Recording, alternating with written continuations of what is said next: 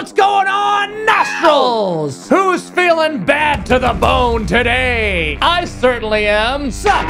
Dr. Magnifiscent here. Welcome back to the Nashville Nose. Let's do this. Rock and roll. This has been a long time coming. I've had this in my collection for a while, but it's been sitting here on my desk unopened for months now. I just hadn't had time to film this, but I'm finally gonna do it. We're finally gonna talk about the recently released Leather Tabac by Zaharoff, which is a flanker of their signature tabac, which I've been a big fan of for a while now.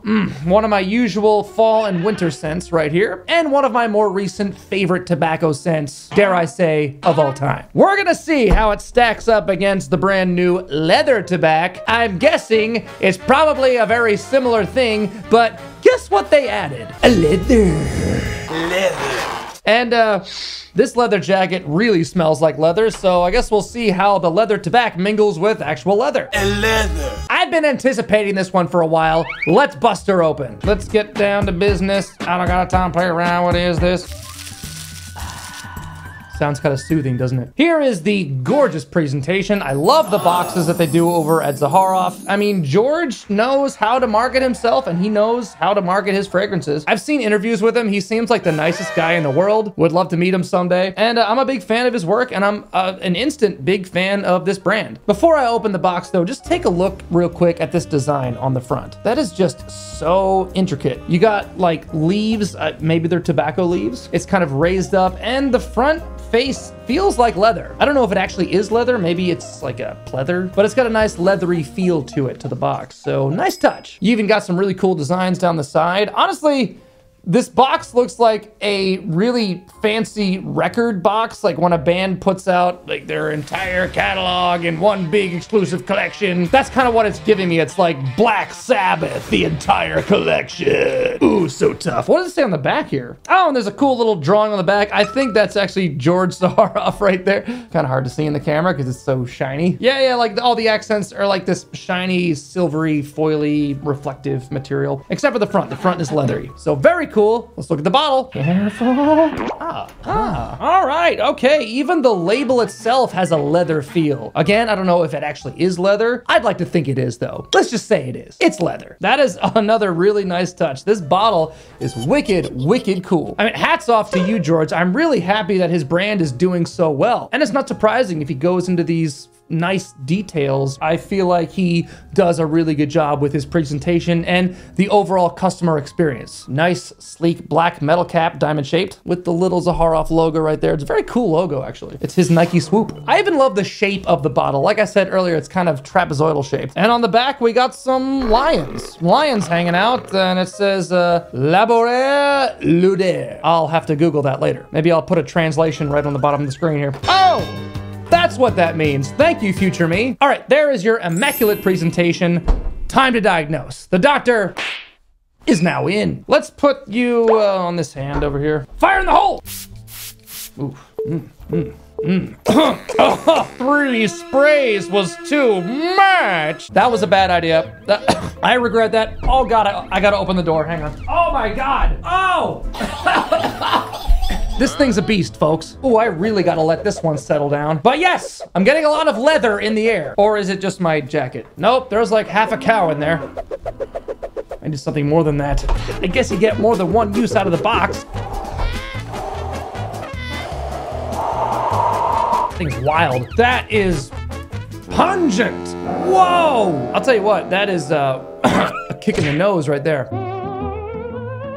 It's really good, but I can't get too close because it's a bit intense still. It's really intense, but that's okay. I like intense. I'm not complaining, okay? I have a feeling this one will perform really well, and I'm happy about that. Oh, wow, that is really, really, oh, hold on. Oh, that is beastly. It's a real animalic leather, but I like it. I'm not getting a ton of tobacco in the open, but I have to really let this thing settle down. I think this is gonna take some time. I mean, the oily residue on my hand is just super shiny. So it's left quite a thick sheen on the surface of my skin. So I guess just goes to show that it's a very dense concentration. And that's something I really love about Zaharoff. To my knowledge, I believe a lot of his stuff performs really, really well. Wow, that is, man, it is extremely masculine, very bold, very pungent, but really sexy at the same time. That is just pure power right there. How would Jeremy Fragrance describe this? Power! Yes! Yes! That catchphrase actually makes sense with this one. That is, man, that is a wild animal. Can it be tamed? I don't know. I think it will settle down, but it will probably take a while. So in the meantime, let's take a look at the notes. Oh, and actually the entire title is Signature Leather Tabac. There it is. It's corrected. We're thorough on this channel. All right, most dominant note. Leather! Yeah, the majority of people smell leather in here. Can't imagine why. Oh, but this is interesting. Obviously, yes, we have the tobacco. Top notes are black pepper, star anise, rosemary, sage, and plum. Okay, I can see there being a touch of plum tucked away in the open. But then in the mid notes, we have birch tar, which makes sense because I believe that most perfumers use birch tar to recreate leather accords. And that just goes to how pungent this leather note is if people are able to detect the birch tar. I like that though, it's a nice smell. Bulgarian rose, myrrh, and cumin. But this is cumin done right. It's not too much. It's not super noticeable. It's probably what's providing that sexiness. Because yeah, it can be quite sexy if used correctly. And then along with leather and suede in the base, we have oud, praline, frankincense, and honey. Which makes sense. If it's a flanker of Signature Tabac, this one's really known for its tobacco and honey combo. Just for fun, let's apply this one over here for comparison purposes. Signature Tabac. Yes, this is as close to a perfect tobacco scent as you can get. I love Signature Tabac. I will always have this one in my collection. Does its newer, younger brother top it though? I don't know. Okay, here's what not to expect. If you think this is just Signature Tabac with an extra little added leather note, wrong! This thing, especially as of now, smells like a totally different fragrance. This one's obviously much sweeter, much lighter. The starring roles are the tobacco and the honey. Whereas I feel like with Leather Tabac, I'm not getting a ton of tobacco. I think it's absolutely in there. But I feel like the leather and the cumin and the birch tar and the oud are more dominant in this blend. But who knows how it will evolve as it dries down. What do you say we give it a full fair dry down and come back to it? I think that's a good idea. Stay right there. Yeah! Woo!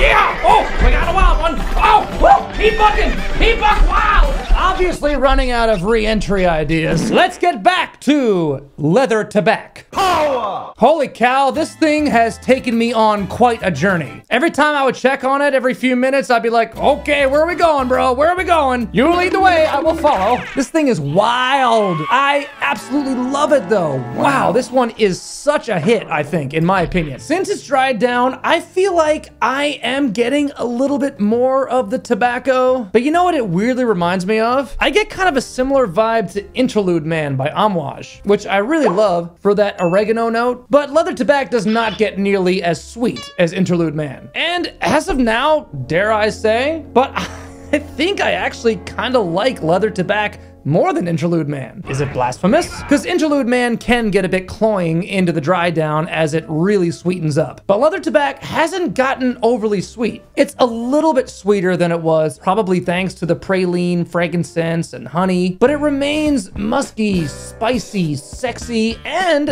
a little bit smoky, maybe due to the tobacco and oud. The cumin has died way down. The myrrh, I believe, is still hanging out into the base notes. Combined with the frankincense makes it real resinous. And it has lasted a long time, and it's still bouncing off the skin pretty good. Performance, A+. She a beast, and I'm for it. I think it's fantastic. George Zaharoff, you're a genius. Yeah, I really like the way that this one has developed. I'm not gonna lie, in the open, I was a little concerned. Like, uh-oh, have I bit off more than I can chew? But no, it settles down into a smooth leather, some aromatic tobacco, some nice resins, still remaining fairly spicy, and slightly sweeter too, while remaining extremely rugged and masculine. You really gotta love leather, you really gotta love spices, you really gotta love bold and intense fragrances, which I do. So I would say even though it dries down really smooth, it does kind of take a while to get there. The opening might be a bit off-putting for some. So I think you should definitely snag yourself a sample from Zaharoff and snag a whole sample pack while you're at it. Because I think that this and Signature Tabac are both absolutely worth trying if you're a fan of leather and tobacco, which I am. Well, there it is. Well done, George Zaharoff. You did it again. You made my nostrils tingle in a good way. A really good way. I'm a fan, and I like your stuff. And if you like my stuff, why don't you consider subscribing to my channel? If you haven't yet, I really think you should. Maybe a bit biased, but hey, I'm subscribed. And after you subscribe, if you could hit the like button and ring the bell, maybe the algorithm gods could bless this channel with a fraction of success that George Zaharoff has. And it helps immensely if you share this channel on your socials, text us to your friends and family if they might find this info useful. And of course, I love hearing from you in the comments below. Ask me anything. I just love nerding out about fragrance with you. And tune into the next rad adventure right over here. Stay awesome and stay smelly till I see you. The doctor is out.